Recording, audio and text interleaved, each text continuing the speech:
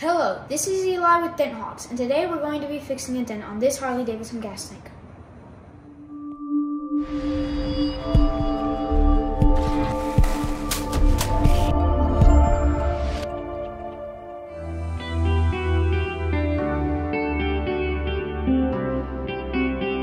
If you have checked out any of our videos before, odds are you've seen us repair damage like this on motorcycle tanks using Paintless Dent Repair.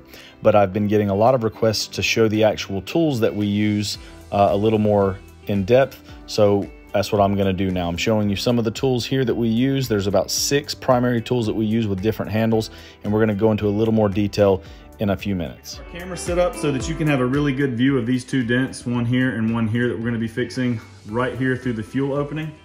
We have a lot of different types of rods that we can use. I'll show you one of them that we're gonna use on this repair. You can see it has a threaded end on it. It's a 5/16 thread and fairly long tool with a nice comfortable grip on the end. And as far as the tips that we're gonna use, we have a ton of different tips that we can choose from. And this is just a sample, all different types of plastics and some rubber tips and some wood resin tips, all different types of tips, different shapes, different points on them that we use to shape out this damage. Now we're gonna get a heat gun set up on this tank and apply heat to this area before we start pushing the metal, especially on motorcycle tanks. It's important to do that to prevent the paint from cracking. The metal will move when it's cold, but the paint does not like it and has trouble flexing and will actually splinter and crack if the tank is cold. So we're gonna heat that up and then go down through the fuel opening and start shaping out this damage, and you will be able to see it take place. We've got our heat gun set up. This tank is nice and hot now, and as mentioned before, this is the tool we're gonna use. I used a wood resin ball tip. It's a real soft tip, and it has the right angle to reach these areas here.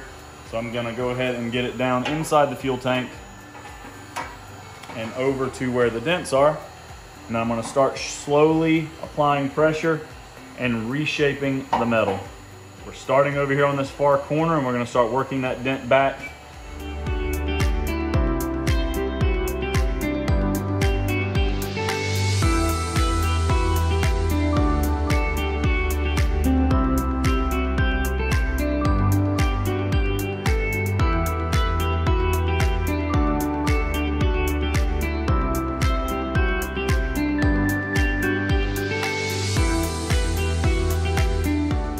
Down a little bit of a high spot.